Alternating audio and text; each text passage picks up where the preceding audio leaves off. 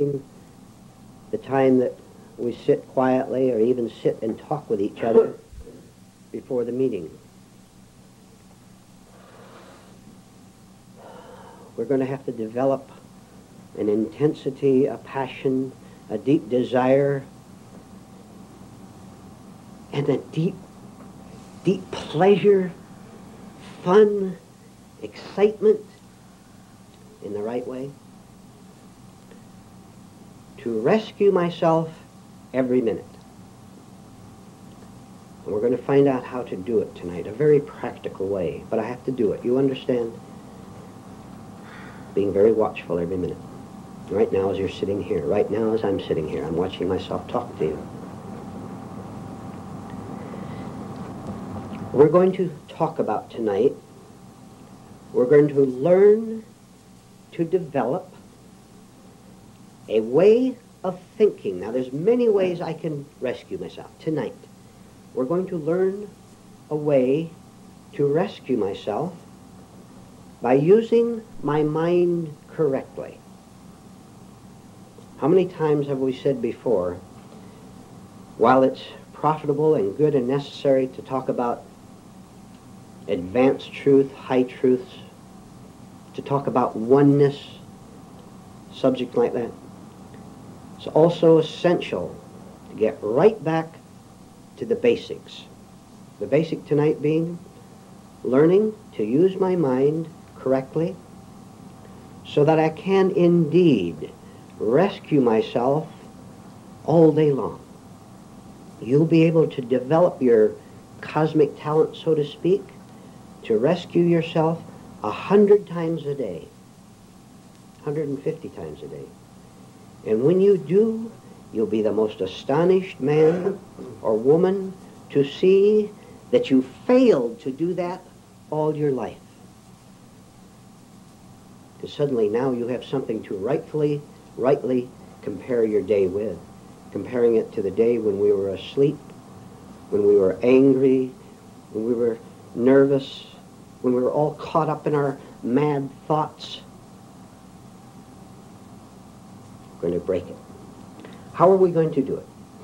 See, there's a phrase that beauty is simplicity, right? This is a beautiful thing we're going to do tonight. And so simple. Don't say because it's simple you already do this. You don't do it. If you catch one vague glimpse of what we're talking about tonight and put it into operation tonight, I congratulate you. With that, here's what we're going to learn to do. We're going to learn to think all day long and all night long in short, clear, guiding, accurate, good, helpful, intelligent sentences. We're going to think in sentences all day long that are short, that are clear, that are right, and if I do that, immediately I will cut off the racing off there, the feeling that goes off into there, the regret, the sorrow, whatever it might be. See, if I can think with feeling, not mechanically, then I just quote it, which most of us do most of the time. It's easy to quote anything that has been said in this class. If I can think in a short sentence and do it because I sense this can change my very nature as a human being here on earth, if I can do it with the feeling, it will indeed change me. But look, I do have to take the first step, which is to interrupt myself 100 times a day, and instead of going along, instead of being carried away and kidnapped, like the prodigal son, instead of wandering off into negativity, into negative thought, into vagabond thought, which we discussed, I can instead catch the state, and replace it instantly with one right thought. And we're going to have lots of examples of these tonight. one right thought. When I think rightly to begin with, I then have the opportunity to think right as a second thought. Now, you don't think this is too simple. Don't say you understand this. You don't. The expressions on your face would be different if you understood. No. If I think one right thought, and we'll have examples later, so don't be impatient about that. If I can think one right thought, something in me will affirm that it's right. That is strength to start the chain. It's all right. Start the chain of a second right thought. That second right thought will also be felt by me. Now I have twice the strength to do what? To think the third one, and the fourth one, and the fifth one.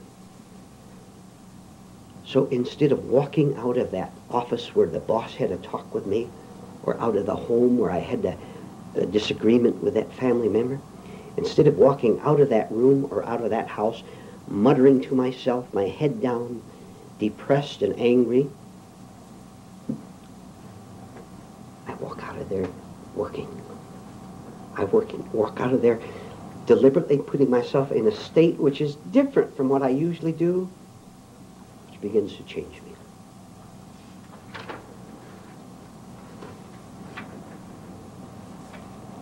You examine your mental behavior all day today, and now you're going to have to ask yourself a question. I'm asking you it, but you ask it to yourself. What were you telling yourself all day long? Right? What were you telling yourself all day? The trouble is, in giving a talk like this, or having a class like this, you may well assume this doesn't apply to you, that you had an average day, that you were in command of yourself all day long, or at least most of the day, and maybe indeed you did not have an exterior challenge which called out the worst in you. And maybe you have so cleverly covered up your state so that when there's no external challenge to your rights, to your egotism, to your demands, when there is no challenge, you think you're living in peace, that you have it made. You just pray that the next day will be as, quote, peaceful as today. It won't be. The reason it won't be is because you are still a slave of anything negative outside of yourself or inside of yourself. All right, let's start all over again so we don't miss this tremendous lesson, this tremendous project we can do all day long. All day long and all night long, I'm going to begin of my own initiative, of my own effort, regardless of what the other people in the family are doing or what happens in that office. I'm going to find a situation where I can tell myself one single solid right thought, and I'm going to watch myself telling that to me. I'm going to do that 100 times a day. I might do it 200 times a day. 200 sentences, 300. Which establishes the foundation. So you want to live in a beautiful castle with 20 stories to it, if castles have that many stories. And you want to go up to the top floor and be spiritual and look out and see the beautiful landscape out there. And you'd be delighted to do it if someone else has done the work of building the foundation and putting the steps, you know, the steps that go up from the foundation. You're not going to build it or be up on that 20th floor of the castle until you personally, by your own initiative, by your own effort, have built the foundation for yourself And tonight, up until this point, you've heard a marvelous foundation. And if you do that, you will know when you're ready for the second floor, and the third floor. So that all day long, instead of listening to my own madness, my own conditioning, my own imagination, my own unconscious naggings. Have you ever noticed how you nag yourself all day long? Huh? You nag yourself all day long? No wonder it tires you out. Instead of submitting to that, I'm going to listen to something beautiful, which is a right thought, a right idea, and when I do that, you will see how to do it with feeling a little later. When I do that, I will sense it's right.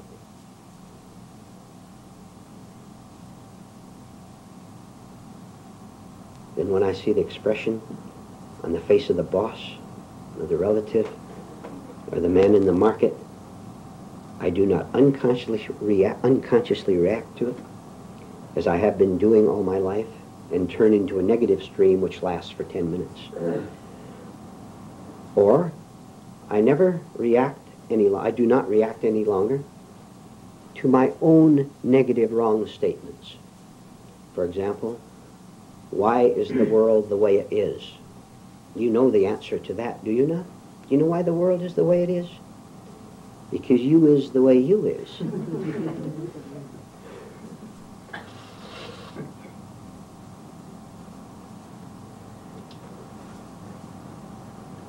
All the months that you have been coming to these meetings, you've been taking notes either on paper or mentally.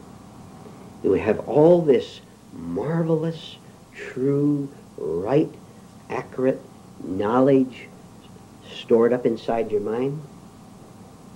You're now going to make a deliberate, conscious effort to use it in the way which has been outlined up until now. You're going to remember to rescue yourself by putting a right thought right at the moment that crisis happens. Right at the moment you wonder whether you can ever make this or not. That's one of the most ridiculous thoughts you could ever think, whether you're going to make it or not. It's one of the greatest hoaxes that you're under, is to ask yourself whether you can make it or not. The answer being, in brief, you can't make it at all, and neither can I. This is why we fail. This is why, ladies and gentlemen, we're still neurotic.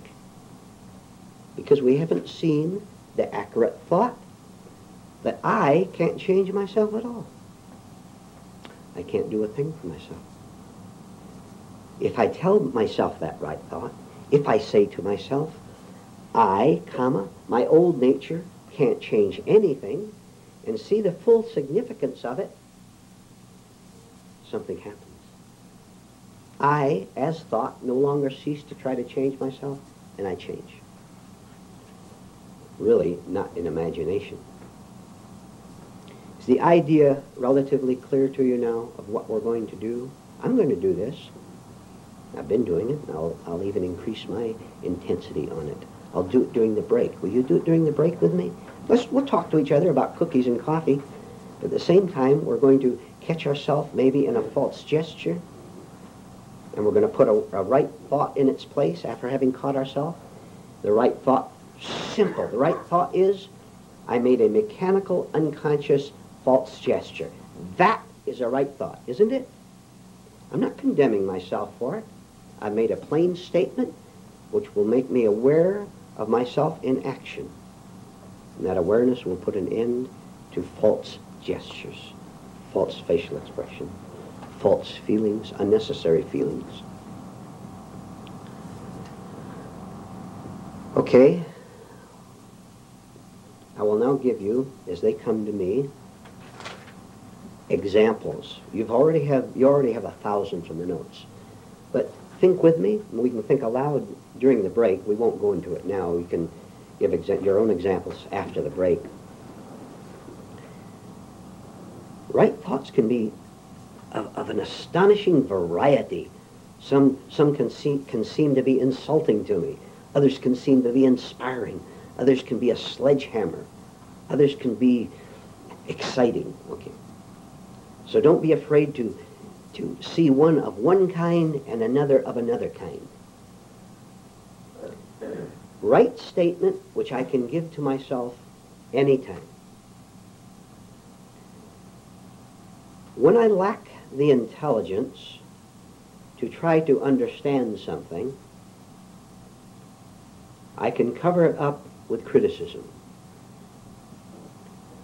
When I lack the intelligence to try to understand something, I can cover it up with criticism. Right? Ever do that? No? Huh? Boy, isn't it a lot more exciting to criticize than to work hard to try to understand why I felt that way toward that person? And by the way, the reason I felt that way is because I felt as if he was stealing something from me, or society was stealing something from me, which was a wrong feeling. Awareness of weakness, awareness of weakness will make it possible for a new kind of strength that is not my own to enter.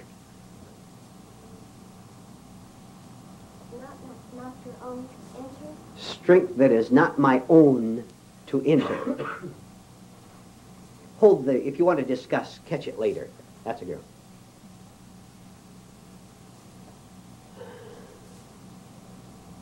It is not necessary for me to pretend to understand.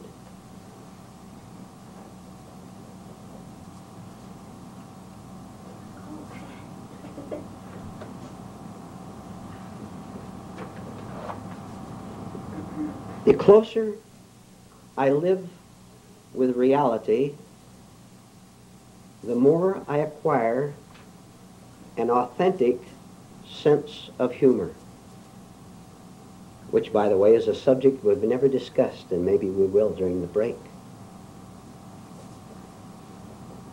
Could you go over that one again?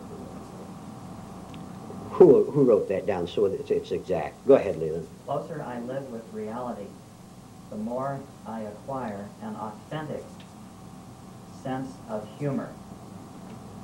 Huh. We'll discuss this later after the break, but we're going to go into more now. Just quietly. I'm just thinking with you here. I must increase my personal initiative 100-fold towards self-awakening.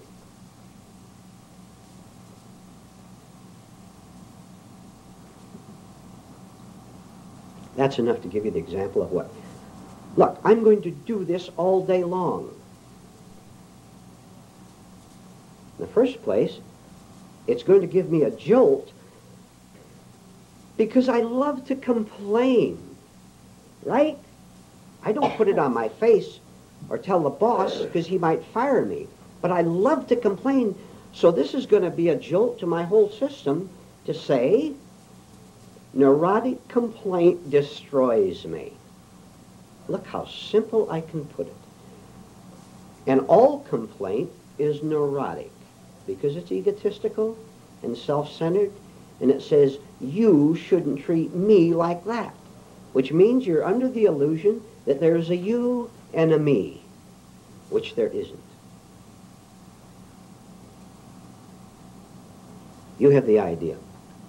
Now, something very, very important to add to this. And please write it down in one way or another so that you have it to connect with everything we've had up until now.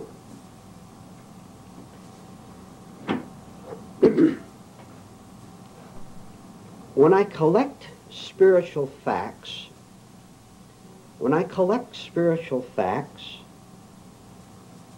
without also erasing egotism, when I collect spiritual facts without also erasing egotism, I live in imaginary spirituality. I live in imaginary spirituality. Now put a dash after that, you know, long dash. And frustration.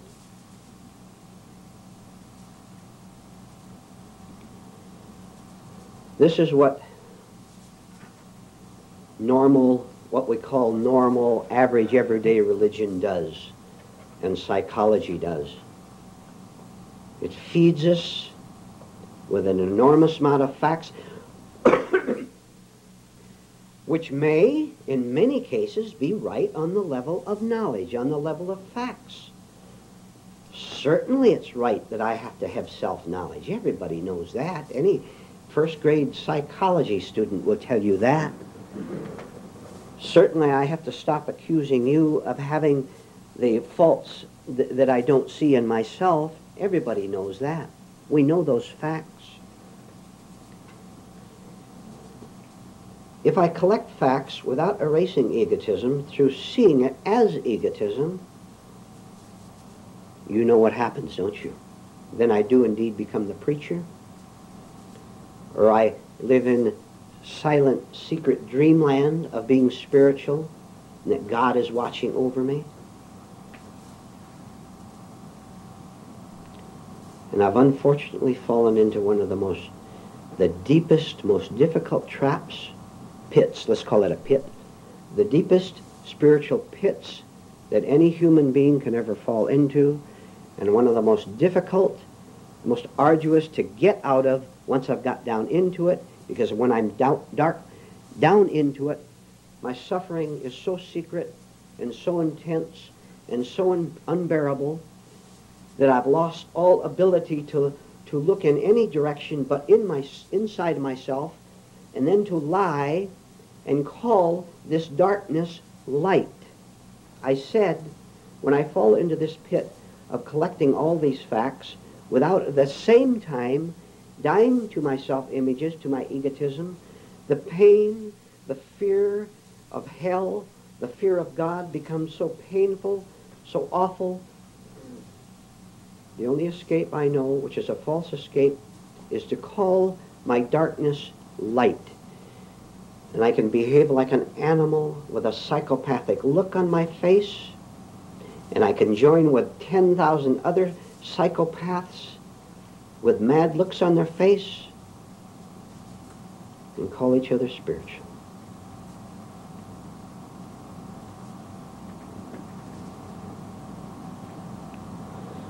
Along with reminding myself to rescue myself all day long, I must see that one of the right facts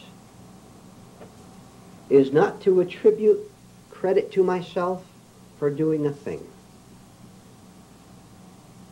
Not to say, I'm now getting more spiritual. You don't have to say it. I don't have to say that. I get spiritual when I don't have the word spiritual in my mind at all. Because there's no one there to get spiritual.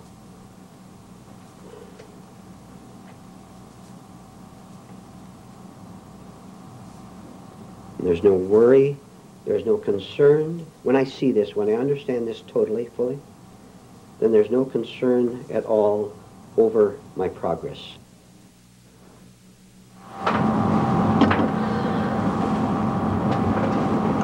The final objective is for me to first have a true thought. And this takes a lot of work, because how many human beings, and how many human beings in this room are listening to this tape, know the difference between a right thought and a false thought? Let's see your hands. How many know the difference between a right thought and a false thought? For those of you listening to the tape, we have just one man in the room who knows the difference. When I really know a right thought, there is no me who knows it. There is just the right thought, which is truth with a capital T. So where is the room for vanity for me feeling now I'm getting spiritual or more spiritual than you? Where is the necessity for me saying I have mental health and therefore I can help you have mental health?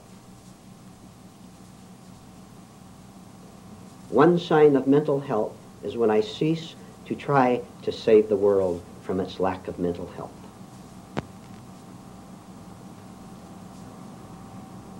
All right, we'll continue with this after the break. The excitement of finding myself is the only excitement that never swings over to depression. How is that for a reminding, rescuing sentence? How do you spell excitement? Now, all right, now listen. Listen, please. We're in open discussion, fine. When you speak, speak up loud and clear so that everyone can hear, so that I can hear you. Yes, Lillian. You said in the beginning, all night long also. Would you please go into that? Sure. How many of you do work during the night? I'm talking about when you're going to bed at night. How many of you go to bed at night? That's when you can work. It's when your thoughts start to take on a different character, maybe you find. Do you find that? Or don't you watch them at all? What are you laughing about? Huh? It's going round and round. Al, what? Going round and around. Your thoughts go round and round. You know why? I'll tell you why. Because during the day, when you had that problem, your thoughts went round and round, but you never noticed it because immediately you shifted to another area of it going round and round, so you never notice any of them. Temporarily at night, you're going off to sleep, you notice the round and round because all the distractions are gone, and you begin to see it a little bit. We crowd our minds so that we don't have 1 second of silence. And how many times have we said before, one of the things we're aiming for, right in the middle of that madhouse of an office or street or family, if you live in a madhouse family, is to be able to find 1 second of silence inside myself. In that 1 second of silence, I have the opportunity to begin and say to myself, remind myself, to rescue myself with that one short, clear, concise sentence. That's my... How can I do it when my mind is raging?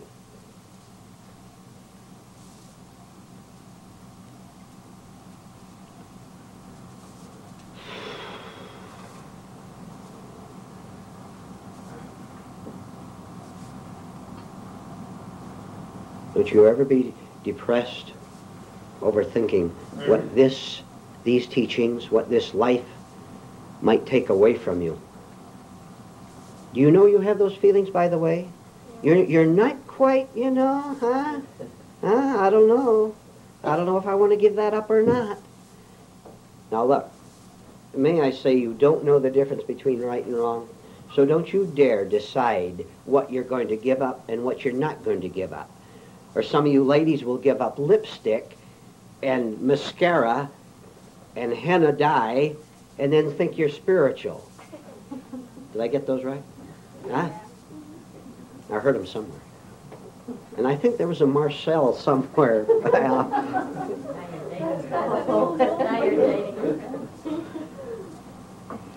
You ever known spiritual people who dress a certain way to tell you they're spiritual? They have made a judgment. You make no judgments at all as to what is right and wrong because you can't know on the level of thought alone. Only God knows the difference. That's right, that's serious. Only God knows the difference between right and wrong. I don't. My old nature doesn't. If it did, I wouldn't be the mess I am today, and you wouldn't be the mess you are today. Raging all day long, Leland. Right? If we knew the difference between right and wrong and could live it. To know it is nothing. Anybody can know it, in one sense. You try living it. Today when I get up, now yesterday I lost my temper 10 times. Today, I'm going to be peaceful and calm. Nobody's going to get my goat today. They'll get your goat today. Because you can't live what you know. Because you are trying to live what you know. When you cease to live what you know, you will live it. There will be living instead of you living, which is one stream of life. Then when Juan and I talk, whether we talk about business or this home, whatever we talk about, there's one stream between us. Even if we talk about books, there's no division. Because he's not writing a book, and I'm not writing a book, and he wants his book to sell better than my book, and vice versa.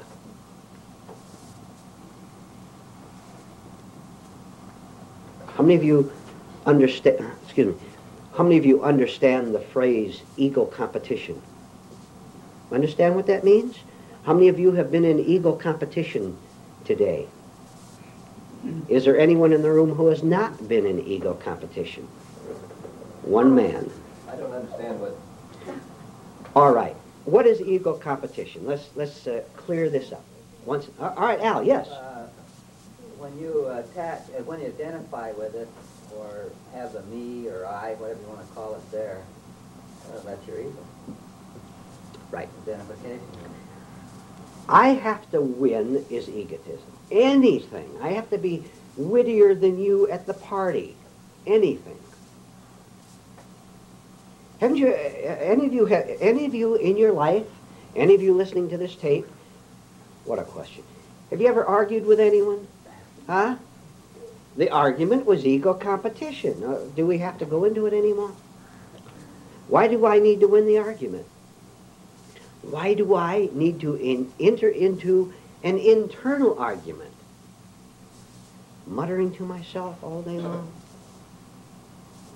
Accusing other people? Wondering what, if I continue with these studies, what it's going to rob me of? I'll tell you something. I've got good news for you. Oh, tremendous. See, the trouble is you haven't gone far enough to know how great this is. God, truth, reality, capital R, never robs you of anything that is right. But we don't know what right is, and so we're worried, see, of anything right. You can even have all the right everyday pleasures. Maybe that's where you're afraid of. It's going to rob you of something in everyday pleasures. What? Find out. Truth never robs us of anything we really need, which is not a religious statement, but a fact. I'll tell you something else. What you need and what I need may be totally different things. We are indeed individuals physically, psychologically. Totally different. I don't have to be interested in what you're interested in and vice versa.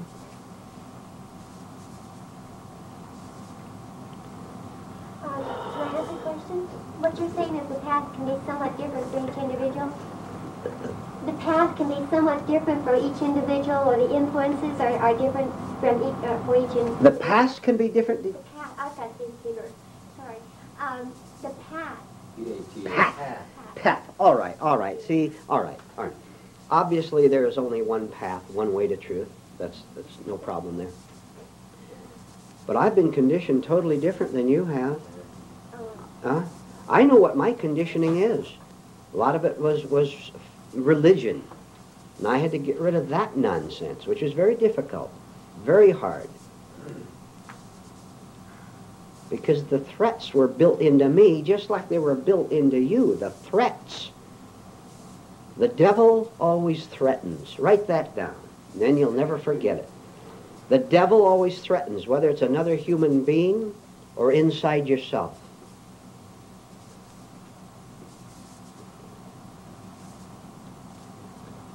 My conditioning may be stronger in some areas. I may have, for example, Ruth, I may have a lot of different false guilts that don't bother you.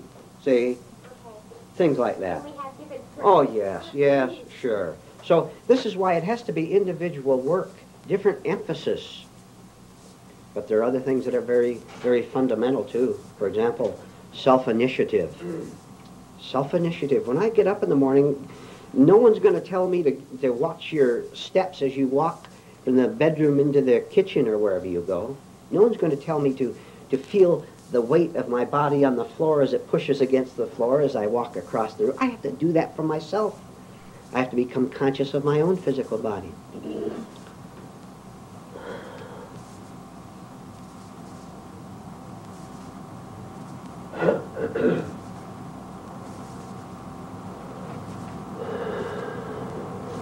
I ask another question? Please.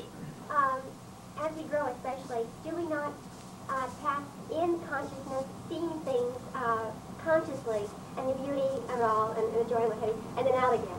We're constantly going in and then out. All right, and well... so it's more frequent. He's having trouble. Frequent. All right, let me summarize. Let's say that we are indeed in different states at different times. Sometimes we're very serious, very serious. Sometimes in this group we're very lighthearted. Some of you in this room, and now we get to it, some of you in this room are terrified of having a sense of humor. Do you know why? You think it's weakness. I know. You think it's weakness. Well, I've got to find God before I die. And you're wasting my time laughing? Poor you. It's very, very simple, really. When you see that you don't exist as you thought you did, why not laugh? You see, I have serious attitudes toward me because I think I exist. I don't exist that way at all, which does not mean stupidity or frivolousness at the wrong time. There's the right time to be lighthearted, too. And sometimes it's before the class, and sometimes, as it happens naturally, right in the class. Ruth, yes. I have another question. Is there not a right time to cry? Not to feel sorry for yourself, but when you feel that it's advantageous to really purge it out. To cry, did you say? Yeah. Not feeling sorry for yourself, but really giving in and just having a good fall. Why do you cry? The emotional outlet. Is sometimes... Because you can't help it? No. You could Definitely help not. yourself? No, I'm not feeling sorry for myself or something I can't help. It's not like a purging or a recognition. As a work project, you will never cry again in your life. Why? Explain to me, please. You enjoy crying? No, but it's very helpful. Yeah, come to think of it, there is... What is your state when you're crying? Have you ever watched your state while you're crying? Yes. What's it like? Describe it to us. Let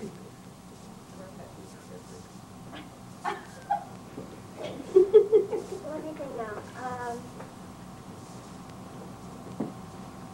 When...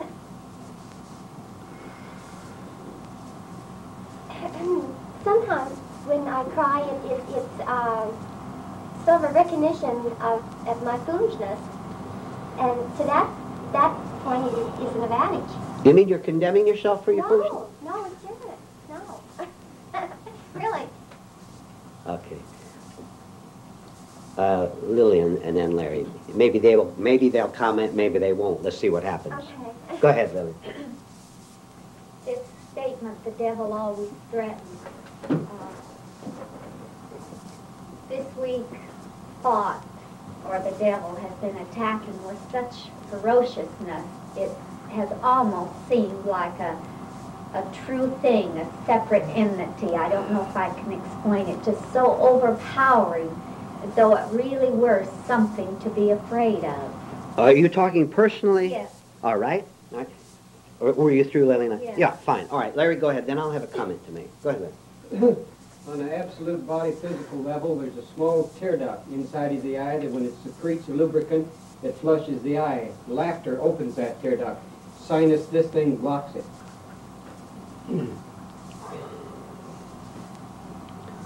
A lesson in medical physiology or something, right? All right. All I will tell you something again. I'll tell you something. Lillian, Ruth, anybody, I'm speaking personally of me now, not my condition, me at all. I'm not bluffed. I'm not frightened. I'm not threatened by your state, by Rudy's state, by Lorraine's state, by Leland's state today. I'm not bluffed by that. I'm not scared by it. Why are you scared of it? I'm telling you that you are giving it power yourself. You are giving it power. I'm not going to give it 1 inch of power. Not in this classroom or anywhere else. Aren't you glad? Because if I can not take it seriously because I see through it, then you don't have to take it seriously. If you take it seriously at first with the intention of understanding it, you will never again in your life take the devil seriously. Have you ever seen a ghost movie, a monster movie on television? Huh? Did you take those monsters seriously? Huh? Were you scared? Well, some of you would. Did you take those monsters seriously? That's what we're talking about. I know that out in Hollywood they get a camera and they start turning it, and the actor who put on a big monster mask came out on the stage and he went like that, and then he went off and everybody went home and they had the film made. That's just a film. It's a film. You are running mental movies through your mind, connected with emotion, and they seem so real to you, and that is very egotistical of you and me to do that. That's why we're scared. Oh, I loved monster movies. Huh? I love to be scared. When I'm sitting in my living room, Connie, what are you doing? You're never going to make it as a monster actor.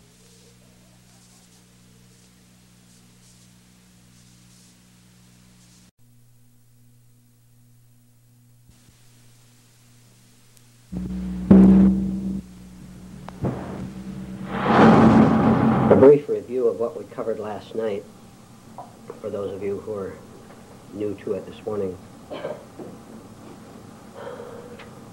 One of our objectives in finding ourselves is to learn to think clearly, to think in a practical way, to think in short, concise, accurate sentences, to not be rambling in our minds all day and all night long, but to take advantage of the fact that we can indeed change the way we think. We can change the instructions we give to ourselves all day long, and thereby change our actions, change what happens to us, change our life, change our state of emotions, change our level of happiness, if you want to use that word. So we had some examples last night of thinking with right instruction toward ourselves, right instruction toward ourselves.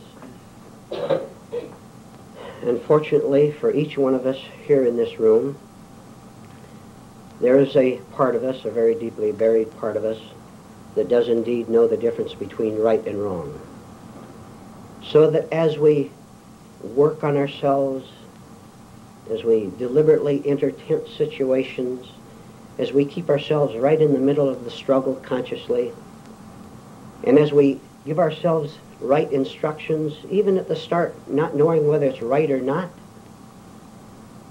but by daring to enter the battle instead of running away from it in daydreams or exciting activities or whatever. This part of us that knows the difference between what is right and what is wrong, for me personally, for you personally, can be heard by us individually. But we have to do the work ourselves. We found out last night, did we not, that I have to take the initiative. It's my life. No one can live my life for me. No one can give me the initiative that I need to start using my mind, this mad mind of ours. No one can start instructing me but myself in using it correctly. When I suddenly in a crisis, or when the day is apparently calm, I'm working in the kitchen or the office is calm for the moment, I give myself a right instruction. It does so many things for me, and you'll be able to list them later on. But for now, let's say that it does indeed not only give me the right thought, but it puts an end, it puts a small shock into my mind and puts an end to rambling thought, to wild emotions that I would never have believed were there. But if I give myself the simple instruction, look, I give myself the simple instruction in the middle of the day, this is not a healthy feeling, right? Have you ever caught yourself in an unhealthy feeling knowing that it was unhealthy for you? See what you've done? You've already become aware that you're in a state that is not good for who? For you personally, for me personally. That is right instruction. What we're going to do this morning is you can contribute to it if you want, take a number of these short instructive sentences, then comment on them, discuss them, take them in a little different way. First, we've got them in our mind, we say them to ourselves, and then if we want, we can comment correctly to ourselves on them. I take the simple statement, the initiative must be mine. Now I can ponder, I can reflect, I can think about it. And it becomes obvious from the very start that that dear wife or dear husband or dear friend or dear whoever can't really do a thing for me. Now, I may have known that on the intellectual level, and they've even repeated it, that every man is responsible for himself. But as I begin to think about it and reflect about it, I see I'm the one who has to do it. Which in turn leads me to the conclusion that I can't be lazy anymore, which leads me to the conclusion that I have to enter a new kind of struggle with myself. Only this time the struggle has a definite right aim, struggle to wake up and to stop being a slave of my own mad thoughts. Do any of you ever see yourself being a slave of your own mad thoughts, being carried away by your feelings? All right, we're going to put a stop to that, an absolute stop to it. What's the profit of it? Well, the false profit is, as we also have seen, it makes me the center of my own attention for a short while. I can think about myself, and even that is a mistake, because I'm not thinking about myself at all. I'm thinking about the ideas I have about myself. Can you see that simple difference? Do you understand you can't really think about yourself? Because there's no self to think about, but I can call it myself and then think about it. Which is false, because I'm thinking about something that doesn't exist at all. But I like the delusion, I like the illusion that I exist as this or that kind of a person, simply because I know nothing else. And I'm afraid of what's on the other side of not knowing who I am. Okay, I will give you a beautiful thought to start with, and we can comment on it a little bit. Here's a beautiful thought. Beautiful. I need authentic help, but don't know what it is and don't know where to find it. I need authentic help, but don't know what it is and don't know where to find it. So there's a part of me that knows what a mess my life is, how my emotions take me over. This part is looking at itself and sees the problem. So I know I need help. No problem so far. That's all right. I need help. You need help. Okay? No problem. When I am without a seeking for this help that I need, when I don't have a source for it, what happens? What happens is that I don't create a false source of help. When I need help, but say I don't know what it is, not only am I being honest, but I'm no longer deceitfully referring to the false sources of help within myself or outside of myself. So I'm left with no answer at all, with no thought at all as to what will help me. Help me in this desperation. You know this problem you have at home? This domestic difficulty, this career difficulty. If you say, I know what the answer is, the answer is to go to college or to leave that person or to get another person. I've given myself an answer which is no answer at all. So it is beautiful, what I'm saying, of course, it is beautiful to be without an answer, to not know what to do, which puts an end to searching for an answer, which puts an end to false answers, which puts an end to the need to find an answer. Follow? Clear? See how beautiful that is? See how different that is? See how, to use the word, how revolutionary that is. And it's about time we found something psychologically revolutionary, because the old established ways haven't worked at all.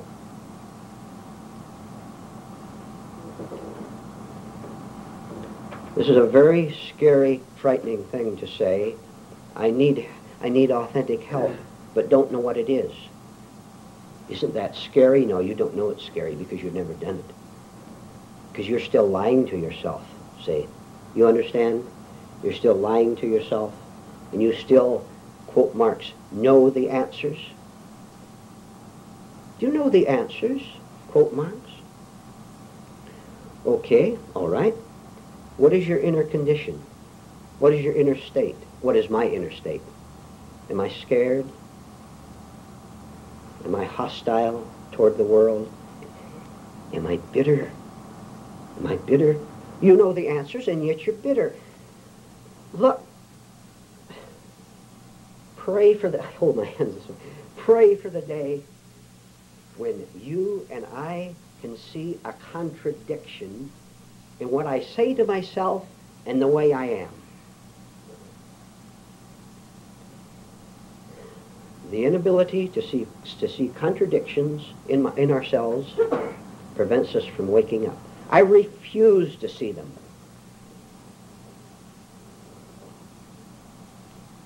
If I know the answers, how come I'm so mentally sick? If I know the answers, how come I have to blab so much to convince you that I do? If I know the answers, how come I'm suppressing all this hostility? Someone is telling a lie. And guess who?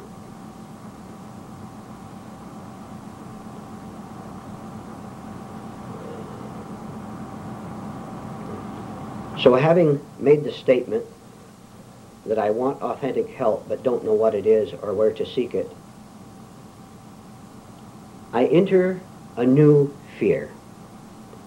The fear of seeing with my feelings. I saw it intellectually before. In fact, I come to this group all the time, perhaps, and say, I want the help of this group. A large part of you doesn't mean it at all. It came in here with all its protections, and it will go out with all its protections. I've done something quite remarkable.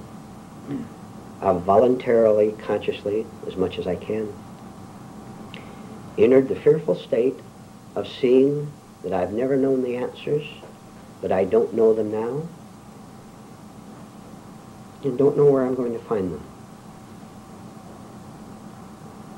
Which will, for the first time in my life, open the door to the answer with a capital A, which is not a part of my protective psychic system, or my aggressive psychic system. If I protect, I attack. That's clear, is it not? If I attack, I protect. If I remain in the state of not knowing the answers, guess what? I've given God, truth, reality with a capital R, understanding with a capital U, its first opportunity to change me.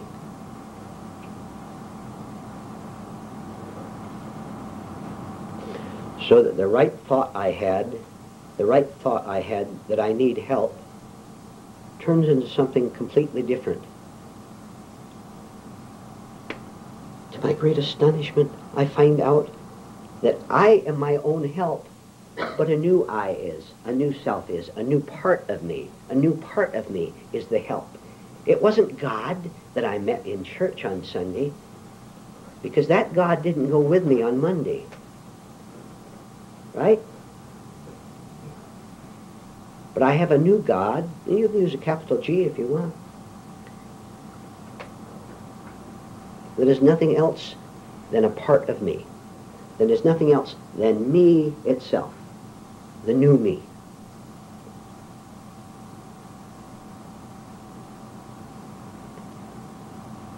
So this essence, this true part of me, is the answer. The answer to even such petty decisions as to how I should behave economically in this world. How do I handle my money in this world? Or how do I respond to a person who challenges me, who demands that I give him an answer? How do I respond to that? I don't have to take thought at all. Because something that is totally different from what I used to be is doing the work for me. Ceasing to live from false words and false attitudes, ceasing to live from it, something else lives for me. And this is what the effortless life is all about.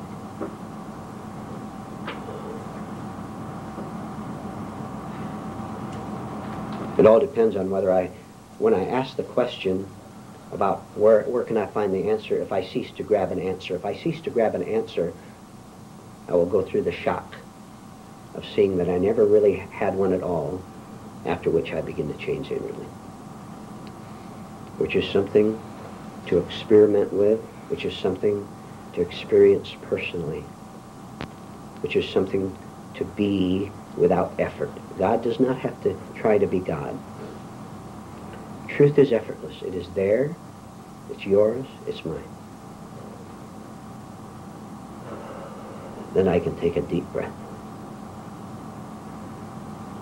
And if I stray, I catch myself straying, and I put in a right thought at that point that we discussed last night, and that will get me back on the right track, the beginning of the right track.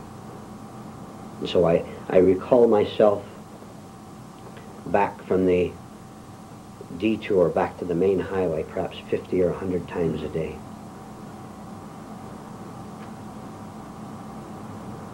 And boy, I'll tell you, then am I glad, then are you glad at the absence of tense self-defense. I will be glad at the absence of tense self-defense. Do you defend yourself?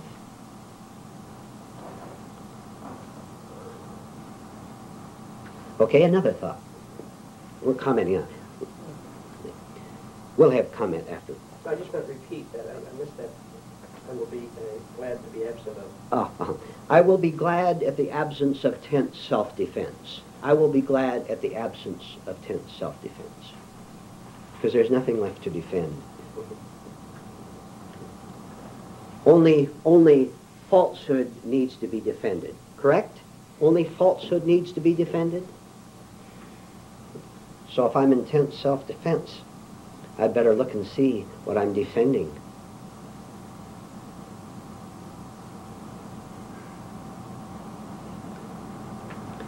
Statement. Right statement. A false teaching is one that says I can change my life without changing myself.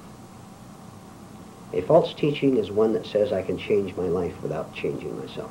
Any problem there? Clear? Quite clear?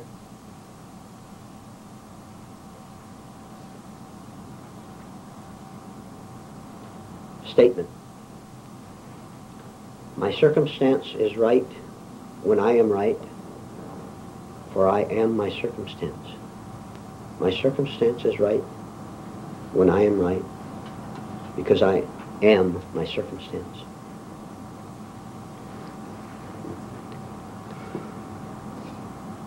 I said, when I am right. Is there any circumstance for me outside of myself? Not really. Not really. I am my own circumstance. See how this connects?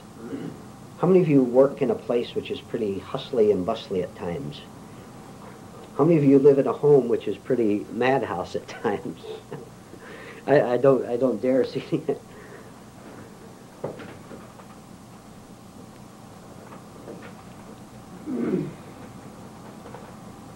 This other person, this boss, or this person who lives in the home with you, they have a problem, do they? The boss has a problem, the employee at the desk next to you, the customer, has a problem. I'm trying to figure out why you and I are on the same level as that crab, so that he or she can make me crabby. See? He or she is a crab.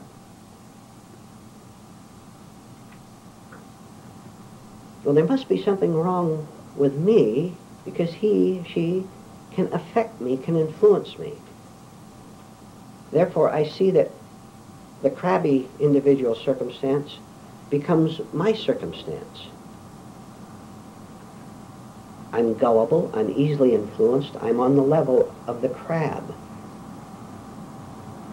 What would happen if I worked real hard on myself and became my own right, pure circumstance? Then I could be in that office with a bunch of crabby people. Of course, I'm nice, they're crabby, we understand that. And I could be in that office with all these unnice people. If I was right within myself, then there'd be no correspondence between their negative nature and mine. So my circumstance would always be right because I am right. How many have heard this before, what I just said? May I see your hand? How many have heard this before? Huh? How many live it?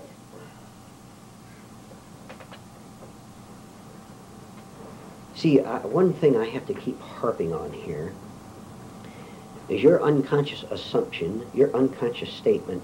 I have heard that before. When you're living it, instead of unconsciously saying, I have heard that before, you will say, how wonderful, how tremendous, how beautiful.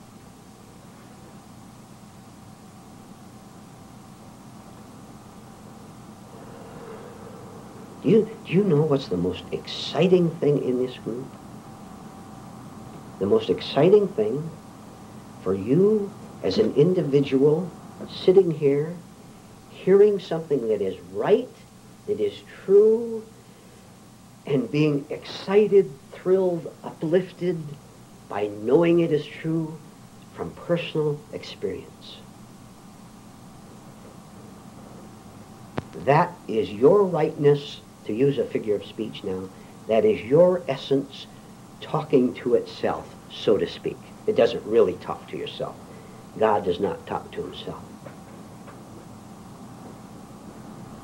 The thrill, I wish there was another word, inspiration. The inspiration of knowing, capital O, oneness. A truth is stated, a truth is felt in this class. And because one small part of you has lived it, who understands it, you respond, you vibrate, you are inspired by feeling the oneness of it.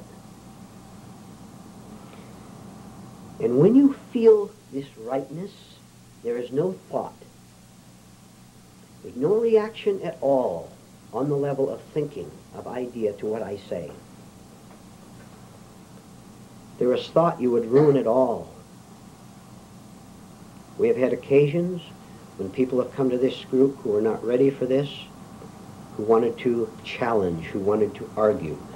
That is because the truth was too much for them, and so they responded with thought. Or they agreed. They could hardly wait to agree with me. which again ruined it.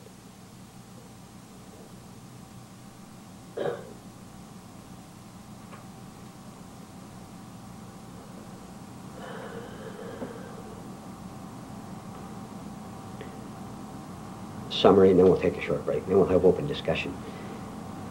During the entire day, wherever I am, whatever I'm doing, as long as I'm not doing something that's physically dangerous, driving the car, something like that, I'm going to catch myself right in the middle of action, physical action, whatever it might be, and see what actual state I'm in.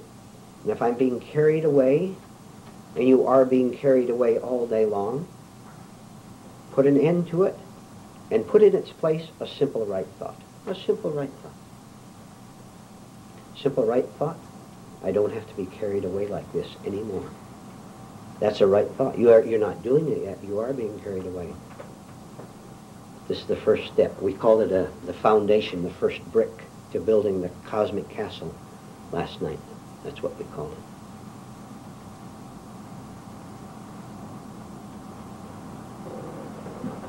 Now we'll give you a right thought for the rest of the meeting, which is this. Each time I speak in this class or think something, I will look to see what I am saying or thinking.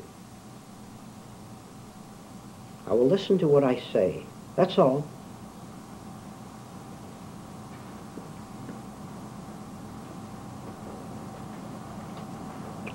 All of us in this room have certain ideas about the kind of a person you are.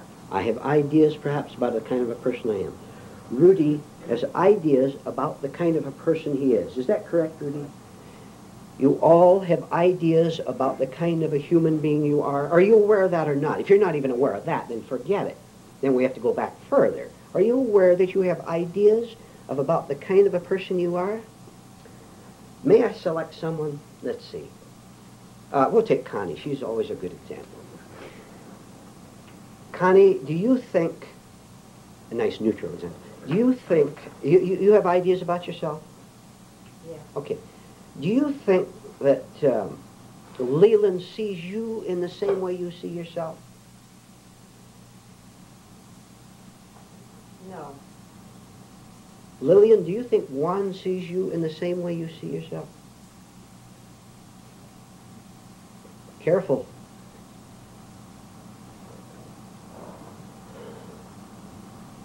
Let's see. Ted, do you think Rudy sees you in the same way you see yourself?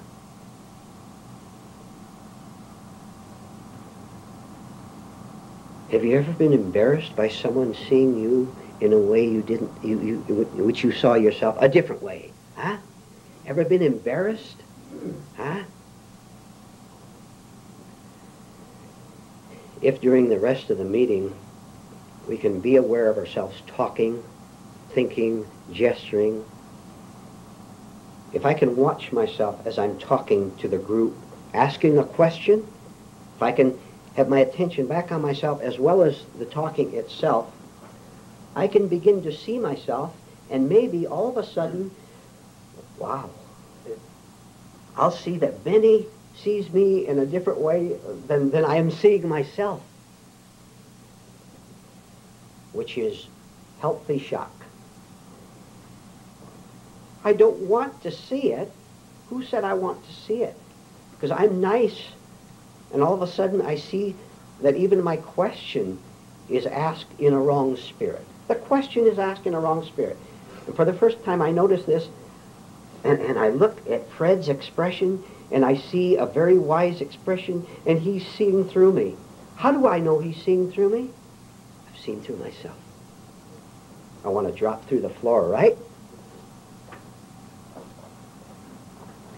This is the embarrassment I'm going to deliberately and consciously put myself through.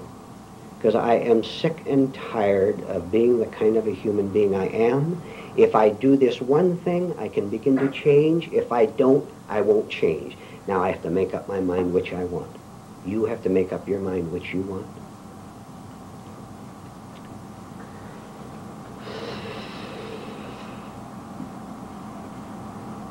Do you really think other people see you as you see yourself? Do you really think so? I'm nice, everybody must think I'm nice, huh? What do you suppose people say about us behind our backs? Pretty shocking, huh, Joan? Huh? Huh? This can be pretty rough. And that's why we're here. Very, very seriously, this is why we're here. It is that, or walk out of here to the same hell. Make up your mind.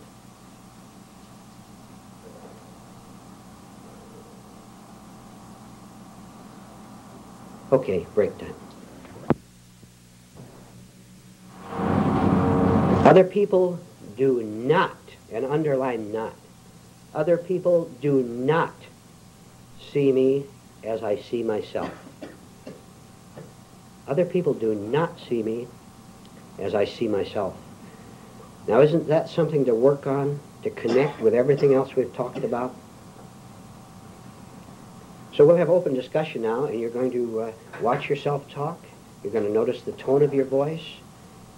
You're going to notice whether there's any nervousness in your comment. Now, I hope this doesn't make you so self-conscious that you don't say, that you remain silent.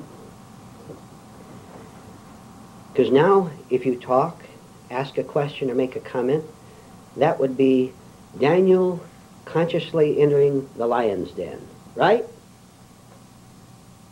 Okay, we're in open discussion now. If you have a short, clear, accurate, right, good, guiding thought for us, give that to us.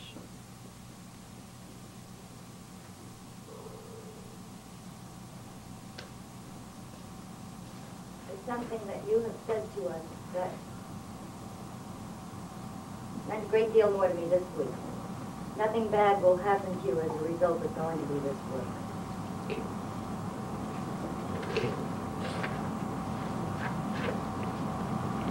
Nick. In line with this idea that other people do not see us as we see ourselves, it's interesting to become aware of how in our own imaginations we project upon other people what we think they are, and they're not that way at all. That's right. Yeah.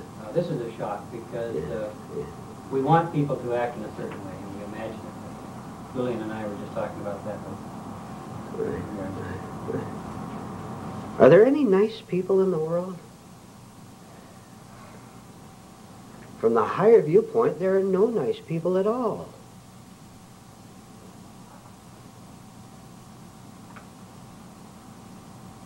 What is society's judgment of nice people?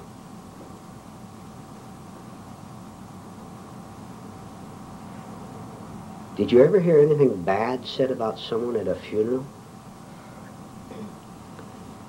He always had an open pocketbook and an open heart to all his friends. Right?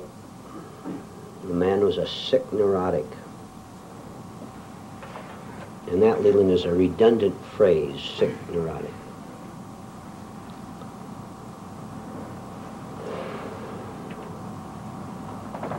So you're protecting yourself from being shocked. So you'll stay exactly as you are. And you will die exactly as you are. Are you aware that you're protecting yourself? When you get insulted, I can get insulted, I'm protecting myself. Right? I feel insulted at the way you treated me. I feel bad, so I'm protecting the idea I have of how you should treat me.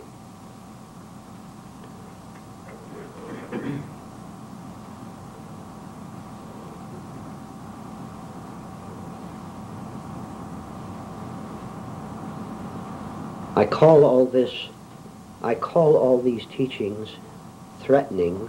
I call them that, and so I have to react to them as if they are threatening. What if I had silence toward these teachings? Would they be a threat? Or would they be beautiful? They would be beautiful. After I've passed through the shock, the jungle.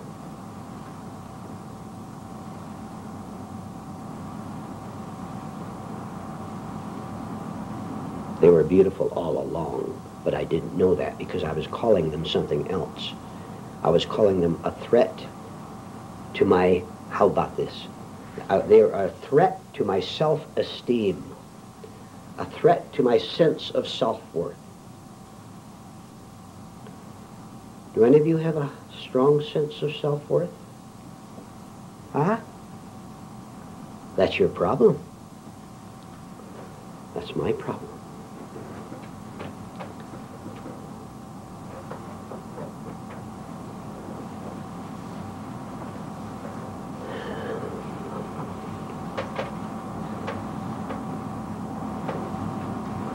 You will all, right this instant, recover and start new right now.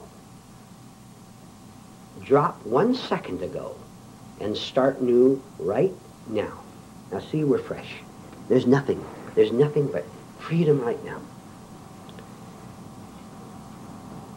That thought that was negative a minute ago, where is it? It's gone. I'm fresh right now.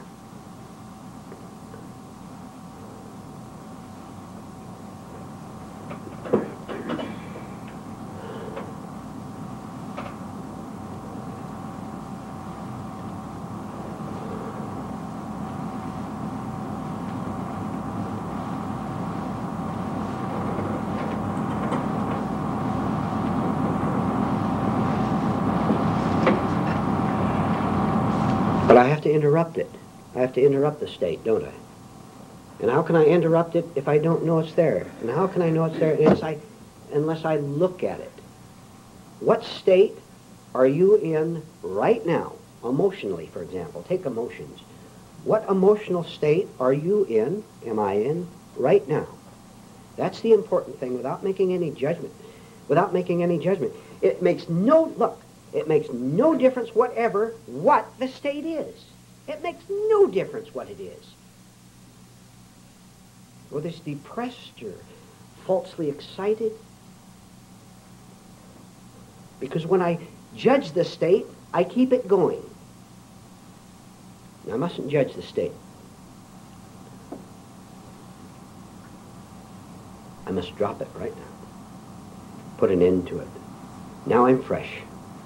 Don't you know that you were eternally fresh right now in this class? There's no past history at all. You don't have any past history at all, nor any future.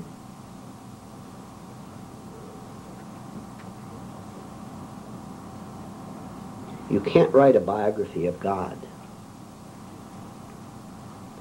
or a history of God.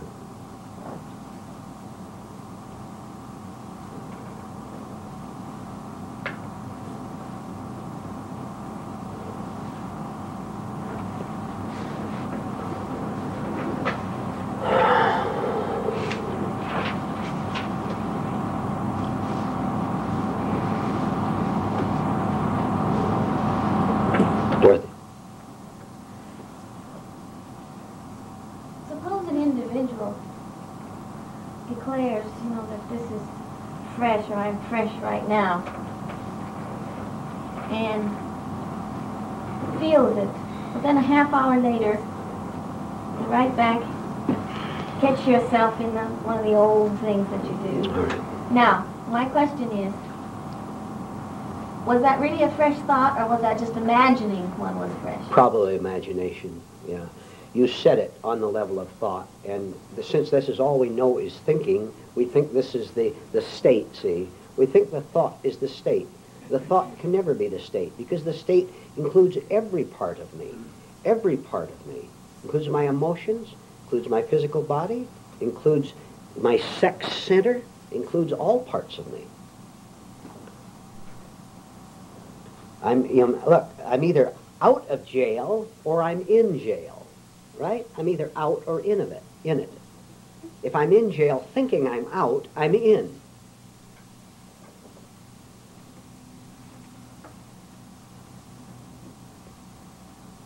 But it is proper to think how I'm going to get out of this jail.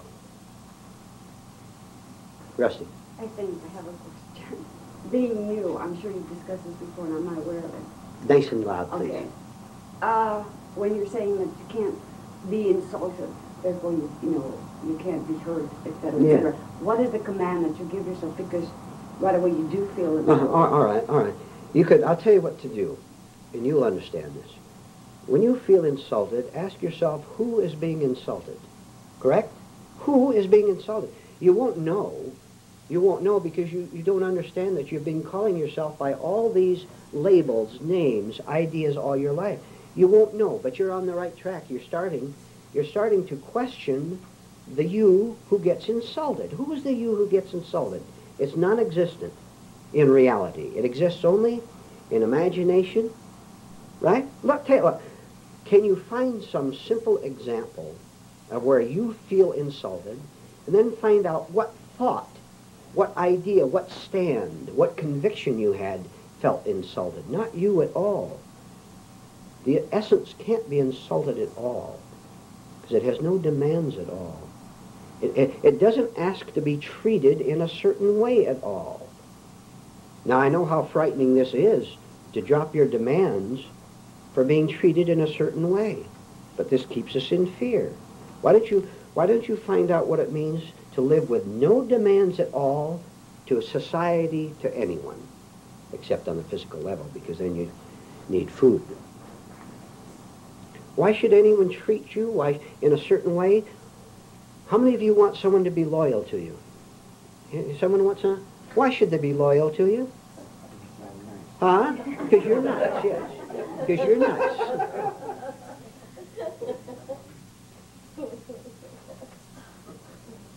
How many of you would get furious if someone was disloyal to you?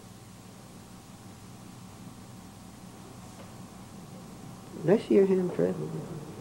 I'm watching all this, see?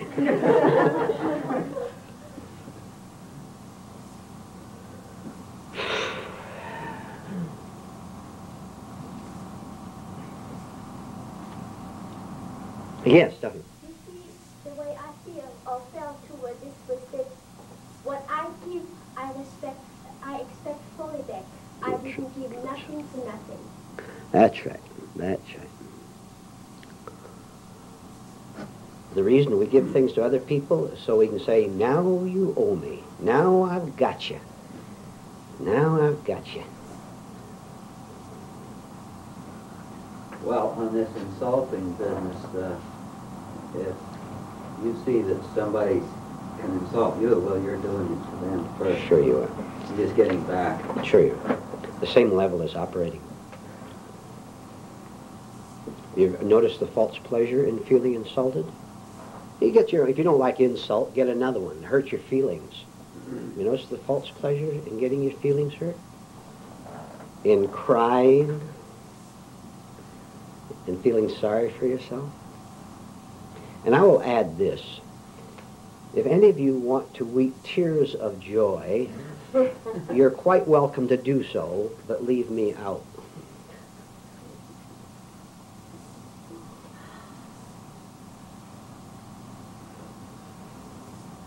That's the false self again? Find out.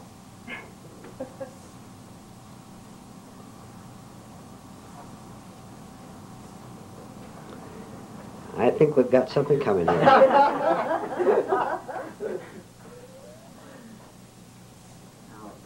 as we're generally aware, the basis of all mechanical religion is some kind of orthodoxy. That is, some kind of opinion or point of view which is the accepted norm for the group.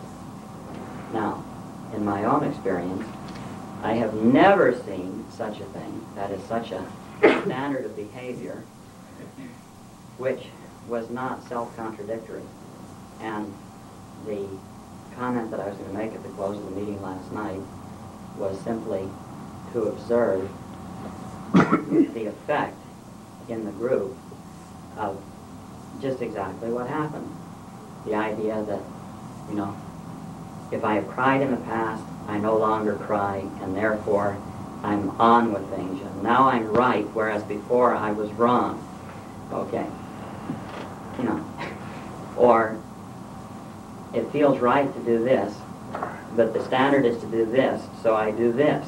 And so we're just open to self-deception up one side and all the way down the other. At the close of the meeting, the little conversation between Rod and Ruth, I didn't get it all, but I could certainly see that Ruth was attempting to defend her position, to justify her behavior. Okay. I made a statement that was seemingly contrary to the authorized point of view, which immediately brought great guffaws on all sides, as if there can be no other opinion.